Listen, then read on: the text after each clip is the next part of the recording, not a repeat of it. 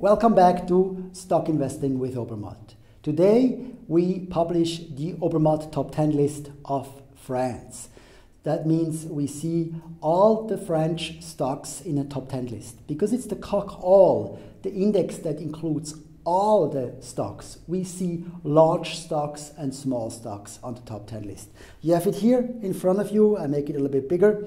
You can see there are companies that are very small, like Sword, it's a small company, or even DNX Corp, an extra small company. And there are only a few XL or XXL companies. Gemalto, application software, for instance. You know that I'm a little bit hesitant with the technology companies. They're very difficult to judge. Obermatt, in steel, we already have a steel company from Belgium, so that's not so interesting. ST Microelectronics, maybe that's something I'm going to look at in more detail at another time, because today I'm pressed for time.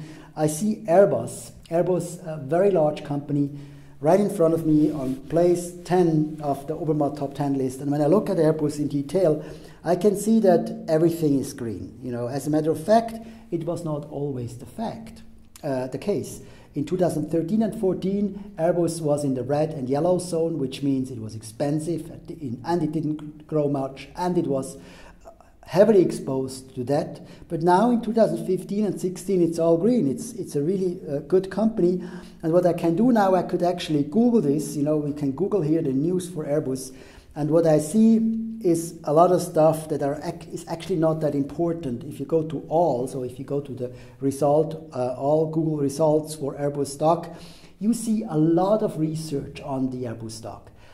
Unfortunately, most of that research is quite limited in terms of durability. They're looking at the question, is Airbus a good stock to buy right now? And that's actually something I'm not that interested in, because I'm interested in the long term.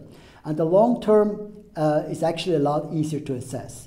Airbus is going to stay because it's protected by the European community. We want our own airplane manufacturer here in Europe. China has one, you know, and the US has one. And I think this is probably the future.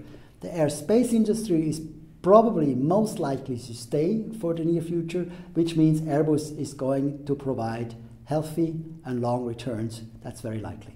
I invest in Airbus without any further research, and I hope I was able to show you that if you look at the long term, stock investing is actually quite easy. Good luck with your own investing. See you next time.